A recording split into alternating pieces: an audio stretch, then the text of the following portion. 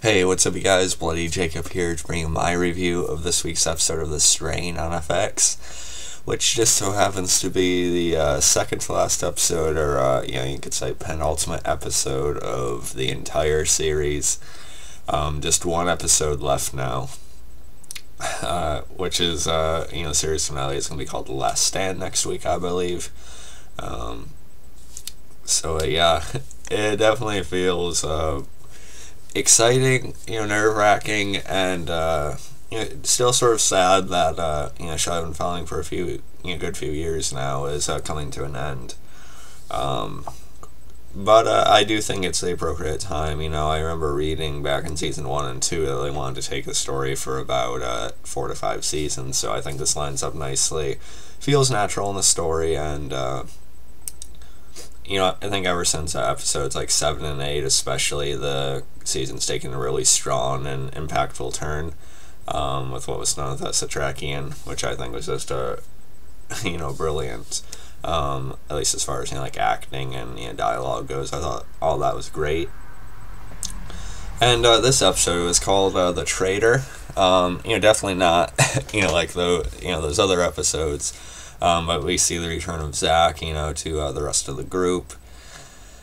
And, this is kind of the episode where you try to figure out, once and for all, whether why we don't like Zach so much is the writing, just the character, or if it's that Max Charles is really missing a step or two with his acting ability.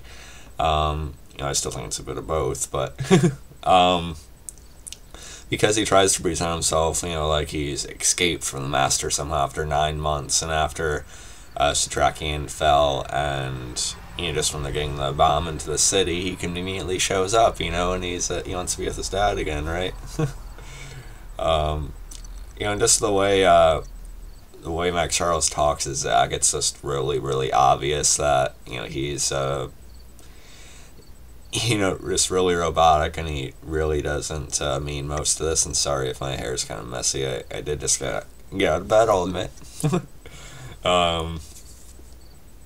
In his talks with Ephraim, about what happened to Kelly, and he's like, "Oh yeah, I didn't get it before, but I do now, Dad. I know why you killed her.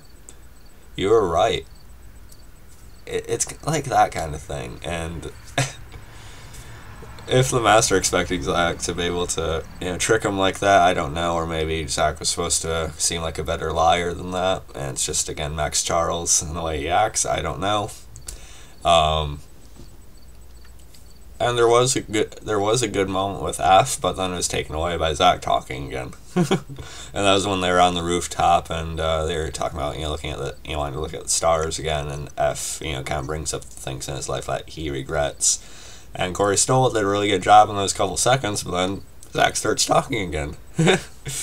But, I still thought it was a fine episode. I just don't like Zach that much, and, Max Charles is one kind of meh. But, we knew that this kind of thing had to, come up at some point before the end of the show, so... I was glad that F, they didn't have, F, blindly trust him or blindly want to believe in him. I like how skeptical they all were, as they easily should have been. And at least they didn't let him, sleep, in the outer area with all of them. At least they actually locked him in a room. So that was good. And, of course, there wasn't much else to this episode besides the Zach thing, which is fine. It has, one or two more big things that really wants to happen before it ends, this one episode, so it's fine. We also had Gus and Roman, talking, trying to get to trust each other, which is fine. I may do, a death predictions video, for, the series finale before it airs, we'll see. But we can talk more about, Gus and Roman in that, maybe, I guess. Let's see. And then what Zach ends up doing is he ends up, cutting himself, on a can of soda on the rooftop, so Strigoi can get his scent and figure out where they're keeping him at, so they can track the rest of them down. Which is I guess a more subtle way than I thought Zach was going to go about doing whatever he was going to do. And I did like that call on what happened to what happened pretty quickly. Saying how many cans of pop has he opened in his life, and then he connects the dots, within probably quite a few, just a few seconds. So I like that. I also like the scenes between Dutch and Fett. I did like Dutch and F together in that brief time in season 3. I just saw they kind of have like a good, like contrasting, back and forth in chemistry sort of thing.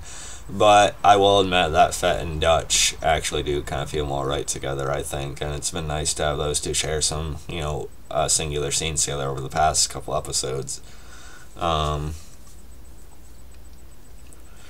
Dutch, I'm worried about every character right now. Watch my video to get like more detailed like thoughts, but I think Fett will actually survive. Dutch, I guess, could go either way, but I think she will survive. Gus, I think, will go down fighting. Roman will do the same. And then Quinlan, he goes up, through the Empire State Building himself, hoping to find the Master, but they don't, of course. But the Master still promises a one-on-one, final fight between the two. I don't think Quinlan's going to survive, but I feel like he'll either have the Master pinned down when the bomb goes off or something and they both die together, or he'll just die knowing that the Master is screwed and he'll still be able to die happy, sorta. I think that's how it'll go for Quinlan. Anything else would just be a complete middle finger to the character and the story that we've been following with him. As far as F and Zach's obviously going to die. And F, I think his act will be sort of that thing of self-sacrifice that's Satrakian brought up that had to be done. Maybe F will sacrifice himself and take Zach with him to get it done or something. Perhaps I could easily see that. That's what I've been thinking for F, for quite a few seasons now. So yeah, I think I'd be fine with that. But I'm going to do a separate video on this here, just to do another video on the whole thing. So, so I did feel like tense when Quinlan went up there himself. I thought they were gonna like pull the rug out from under us before the final episode and have Quinlan killed or like badly wounded there or something, but luckily they didn't.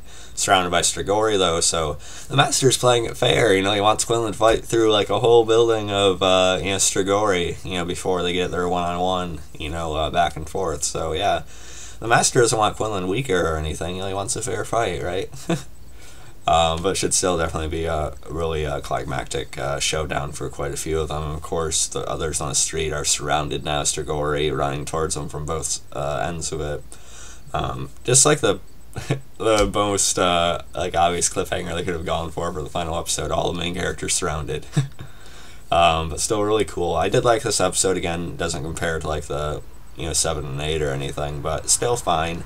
I'd give it like an 8.8, 8.9 out of 10. I'm still really enjoying it. I wish they had aired the final 2 episodes at once, back to back. That would have been cool.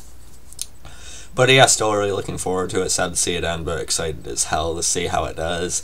So yeah, follow me on Facebook, Twitter, subscribe. I'll catch you guys next time. We'll be doing a review of It. The film came out probably within the next day or so. Maybe by late tonight, I'm not sure. But yeah, catch you guys for that, and peace.